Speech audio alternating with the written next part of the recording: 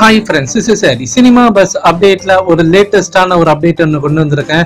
So Rajini sir அந்த Periyar issue பேசினதுல இருந்து பாத்தீங்கன்னாக்கா ஆல் ஓவர் தி நேஷன் பாத்தீங்கன்னாக்கா ஃபுல்லா அந்த மீடியாக்கெல்லாம் ரஜினி சார் மேல தான் ஃபோக்கஸ் பண்ணிருக்காங்க. ஃபுல்லா பரபரப்பா போயிருக்கு. இன்னைக்கும் பாத்தீங்கன்னா அதை பத்தி பேச்சு அடிபட்டு தான் இருக்கு. ஒரு பக்கம் திராவிட இயக்கங்கள்லாம் பாத்தீங்கன்னா ரஜினி சாருக்கு கண்டனம் தெரிவிச்சுதான் இருக்காங்க. இன்னொரு பக்கம் ஆன்லைன் சோசியல் மீடியால ரஜினி சாருக்கு வந்து பாத்தீங்கன்னா அந்த குரல் கொடுத்துதான் இருக்காங்க நிறைய பேர். அதையும் நம்மளால பார்க்க முடியுது.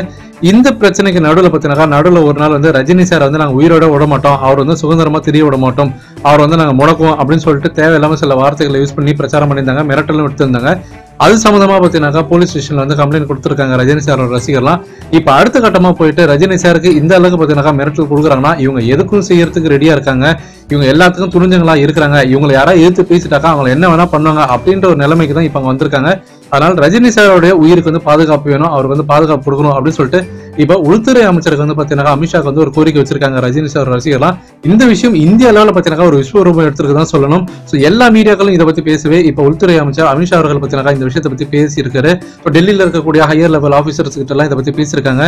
சோ பேசிட்டு இப்ப என்ன முடிவு போட்டிருக்காங்கன்னா ரஜினி சாருக்கு மத்திய போலீஸ் பாதுகாப்பு தரணுமா அப்படின்னு சொல்லிட்டு அதை பத்தி ஒரு ஆலோசனை நடந்திருக்காங்க ஒரு கூட்டம். சோ இதை பத்தி ஃபுல்லா பேசினவங்க இதை பத்தி சீக்கிரமா ஒரு முடிவு எடுப்பாங்க, சீக்கிரமா இதற்கான அதிகாரப்பூர்வ அறிவிப்பு வரும்.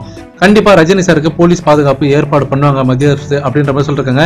இதுல அவங்களுக்கு ஒரு சந்தோஷமான ஒரு விஷயம் என்னன்னாக்கா ரஜினி சார் இவ்வளவு நாளா பார்த்தாக்கா அமைதியா இருந்தாரு, அவர் அதிகமா எதுவும் பேசாம இருந்தாரு. ஆனா இப்போ பெரியார் இஷ்யூல 30 வருஷமா அவங்களால எதுவுமே சாதிக்க முடியாம போன அந்த பாஜகவோட நிலைப்பாடு மாதிரி இப்ப ரஜினி சார் 3 நிமிஷம் பேட்டியில அந்த இமேஜை தகர்த்து இருந்திருக்கதான் சொல்லணும்.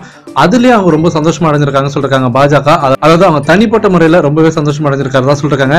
அதுல ரொம்ப குஷியாகி போன அந்த அமித்ஷா தான் வந்து இப்ப ரஜினி சாருக்கு கண்டிப்பா அவருக்கு நம்ம செய்யலாம் அப்படின்ற மாதிரி ஒரு ஓகே பாசிட்டிவான ஒரு நோட் கொடுத்திருக்காராம். கண்டிப்பா ரஜினி சாருக்கு அந்த ஒரு பாதுகாப்பு கொடுக்கப்படும் அப்படின்ற மாதிரி சொல்லிருக்காங்க.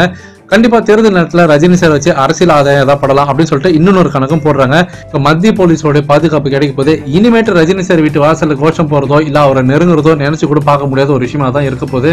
கண்டிப்பா இதுக்கு அவர் மட்டும் அவரை நெருங்குறேன் அவரை தொட போறேன் அப்படின்னு சொன்னீங்கன்னாக்கா ஷாக் அடிச்ச மாதிரி தூக்கி வச்சு மிதிச்சிருவாங்க தான் சொல்லணும். ஸோ ஃபேன்ஸ் இதை பத்தி உங்களோட கருத்து என்ன? கண்டிப்பா ரஜினி சாருக்கு ஆல் ஓவர் த இந்தியா பார்த்தீங்கன்னாக்கா ஒரு மிகப்பெரிய லெவலில் அவருக்கு வந்து ஒரு ஆதரவு வந்து பெருகிட்டே தான் போகுது சொல்லும் நாளுக்கு நாள். ஸோ அதன் வெளிப்பாடாக தான் இப்போ சென்ட்ரல் கவர்மெண்ட் இந்த மாதிரி விஷயத்துல இப்போதான் அவருக்கு வந்து கை கொடுக்குறாங்களா அப்படின்ற மாதிரி கேள்விக்குறி எழும்புது. எது எப்படியோ இது வந்து ஒரு நல்ல ஒரு பாசிட்டிவான நோட்டு தான் சொல்லுவேன். ஏன்னா இனி வர காலங்கள்லாம் கண்டிப்பா அவருக்கு வந்து ஒரு போலீஸ் பாதுகாப்பு கண்டிப்பா தேவை. அவர் அரசியல் வந்துட்டாங்கன்னா கண்டிப்பா வேணும். ஏன்னா திராவிட கட்சிகள் எந்த எக்ஸ்ட்ரீமுக்கும் போவாங்க அப்படின்றது நல்லாவே தெரிஞ்சு போச்சு. ஸோ இதை பத்தி உங்களோட கருத்து என்னன்றதை நீங்க சொல்லுங்க ஃப்ரெண்ட்ஸ்.